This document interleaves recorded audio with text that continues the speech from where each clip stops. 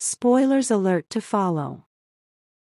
The movie opens with a scientist transplanting an enigmatic creature into his own body, resulting in his eyes taking on a blue tint and transforming him into a kind of werewolf.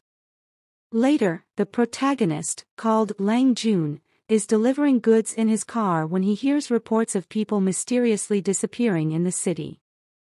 During his journey, he receives a birthday call from his uncle, Jang. While on the road, he comes across an overturned vehicle and rushes to help the driver, but is surprised when the creature seen at the beginning of the movie emerges from the body of the accident victim and attacks him. As a result, Lang Jun also undergoes the transformation and becomes a werewolf. At this point, a group of strangers appear, apparently with the aim of capturing him, but Lang Jun easily defeats them. However, one of the combatants uses a special green bullet to wound him, forcing him to flee. The leader of the group is not satisfied with this outcome, as he has been looking for someone to host the creature for some time, but has so far been unsuccessful. Upon returning home, Lang Jun begins to exhibit animalistic behavior, eating uncontrollably and vomiting from overeating. When he sees his reflection in the mirror, he sees his image as that of a werewolf, which frightens him and makes him lose consciousness. When he wakes up, he notices that his hearing is significantly sharper. A morning news report mentions the reappearance of scratches on the walls, the same ones seen 12 years ago, leaving him perplexed. One morning, Lang Jun's boss confronts him for leaving his delivery van abandoned on the road the night before. In a fit of rage, the boss tries to hit Lang Jun with a can, but Lang Jun defends himself and the can hits the wall with considerable force, resulting in a crack.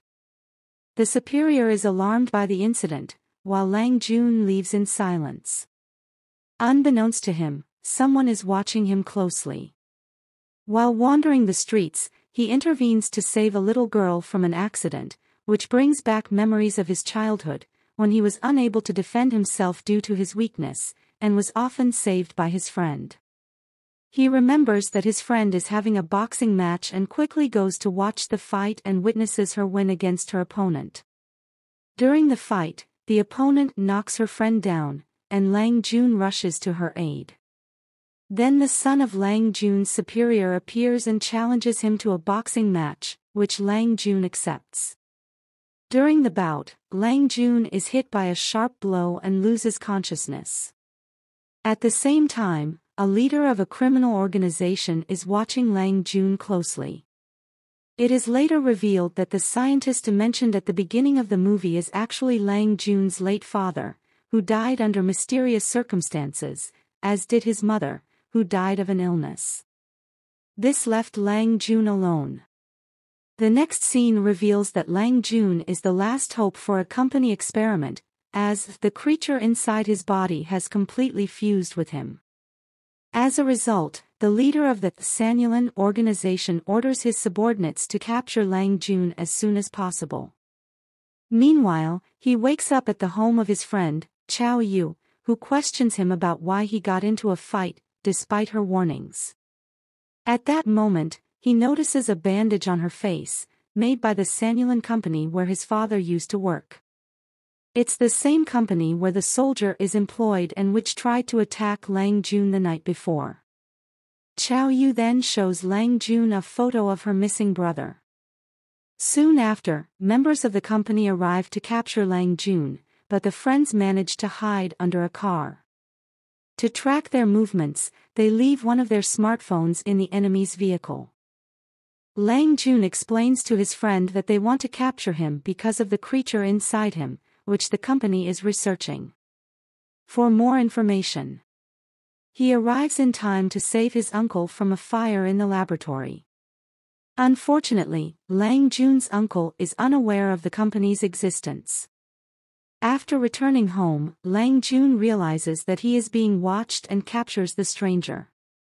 This individual confesses to being a hacker and joins the team, providing information about the company's illicit activities.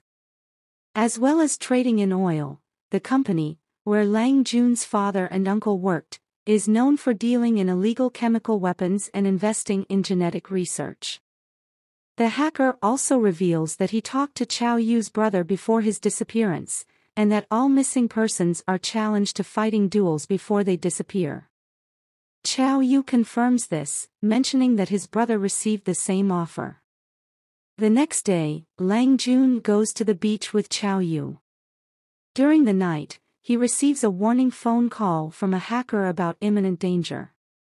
Sanyulan and his henchmen arrive at the same place, forcing Lang Jun to go with them. Chow Yu follows them and confronts the bandits to save Lang Jun. Later, they visit Uncle Jang to discuss the situation. He reveals that both he and Lang Jun's father used to work for the company, trying to develop a drug based on wolf genes to cure diseases. After Lang Jun's father died, the project was halted. Lang Jun asks about the cause of his father's death, and Uncle Jang explains that after Lang Jun's mother died, his father lost his motivation and started drinking. Sanyulan ordered him to continue his research, but a fire in the laboratory resulted in the death of Lang Jun's father, who couldn't get out because the door was locked. This makes Lang Jun furious, but his uncle advises him not to confront the company because of its great power. Later, the owner of the company arrives with his men and kills his uncle in front of Lang Jun. Enraged, Lang Jun transforms into a werewolf and attacks the bandits, but is hit by a green bullet, reverting to his human form. Chow Yu distracts the enemies and throws Lang Jun out of the window. Just then, the hacker appears and rescues him from the scene. Sitting on the beach, Lang Jun remembers his past as he looks at the locket containing a photo of him and his father. When he shows the locket to his hacker friend, he recognizes their boxing gym before it was renovated after the fire. The hacker accidentally discovers that the locket works as a key. After this revelation, they decide to go to the boxing gym. In the basement, they come across evidence left by werewolves. While exploring the area, Lang Jun finds a box and uses his medallion to open it. Inside, he discovers a tape recorded by his father. He reveals that he had developed a cure to save his mother, but when he finished it, she had already died. He decided to abandon the project, but the company continued to use the substance as a weapon, resulting in numerous deaths. He regrets having to leave his son, but puts his trust in him. After assimilating the truth, Lang Jun realizes his maturity and decides to cut his hair to adopt a more adult style. Meanwhile, the intruders search Uncle Jang's laboratory and discover a container containing a hologram of a creature with multiple legs, which results in the unexpected death of the head of the company. Meanwhile, the friends locate the lab, located on a ship at the docks. Using a high-tech drone, they neutralize the guards with tranquilizer darts. Chow Yu and his brother Lang Jun are confined in a laboratory. Chow Yu spots his brother in the next room and assures him that his friend will free them. Lang Jun then sneaks into the lab through an opening and confronts a group of guards, using his mutant powers to defeat them. The hacker then sets off in search of evidence against the Sanyulan company, while Lang Jun tries to free the prisoners. He arrives at the cells and starts searching for the keys to free his comrades. However, his uncle Jang abruptly appears and reveals that he survived thanks to Lang Jun's blood.